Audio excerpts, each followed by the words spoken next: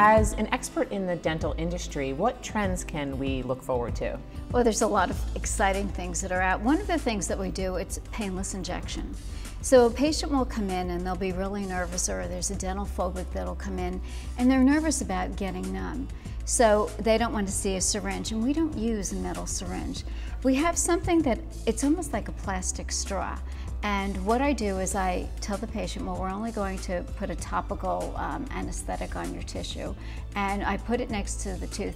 And there really is a teeny tiny little needle, and we take this needle that's on the straw because there's no syringe, and we tuck it into, it's called a sulcus. It's a little space between the tooth and the tissue. And what I do is I start to inject, but it's computerized. So it just goes in drop by drop.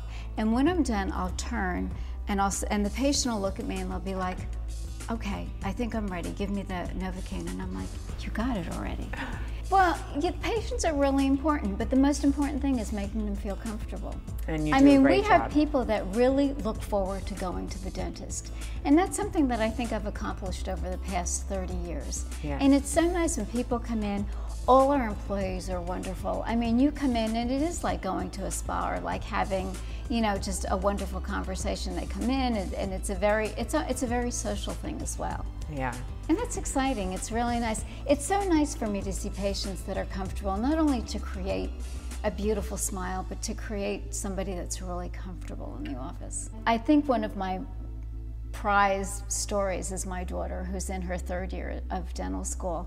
And she worked in the office for part-time for a while, and then she came on full-time. And when you have kids, as you know, because a lot of people say to me, they say, did you talk your daughter into going into dental school? And I'm like, well, then you don't have kids. Because as you know, you can't tell your kids what to do. So when she came in, she started following me around and really looking at what was I doing and what did dentistry involve. And she fell in love with it. And it's so exciting to see someone who really loves dentistry as much as I do. She's very much a perfectionist. So maybe I was a mentor to her in the fact that she came in and she observed what was going on. But again, you can't tell your kids what to do. So when she decided, I'm going to dental school, I was thrilled. So Dr. Stone, can you tell us, what do you think we can do now to help empower women? Well, teach them. And that's really very important. Teach them what to do. When my daughter and I were in Malawi, which is in Africa, there was a group of women that were in front of us, and they were really very nervous. They were each from different villages, and they had brought their children with them. And they didn't know what to do, how to take care of their children's teeth so that their children wouldn't have the problems that they were having.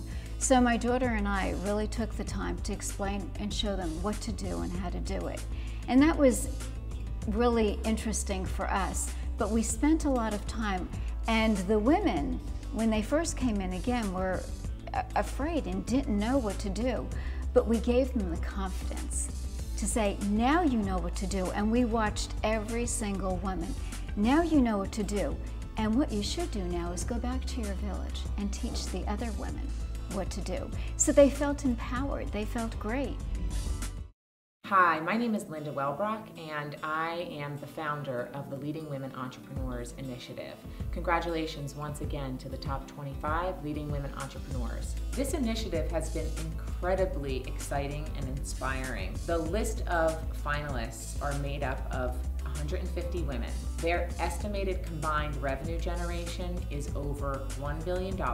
They are employing over 10,000 people, and they are supporting over 1,800 nonprofits. The impact that these women have had on our state and local communities is absolutely outstanding. The criteria that the women entrepreneurs were judged on include innovation, market potential, advocacy for women, and community involvement. It is my mission to raise awareness for these outstanding leaders and present them as role models to future women entrepreneurs and to the future generation of young girls who are looking for options for their own careers. I believe if we work together and use the power of the media to present these women as icons and as role models, that we can make a cultural shift in today's society. We are opening the nomination process for 2013. If you know a leading women entrepreneur in your community, you can send the nominations to me at linda@leadingwomenentrepreneurs, or visit my website for further details. Again, I look forward to seeing you and meeting you in 2013.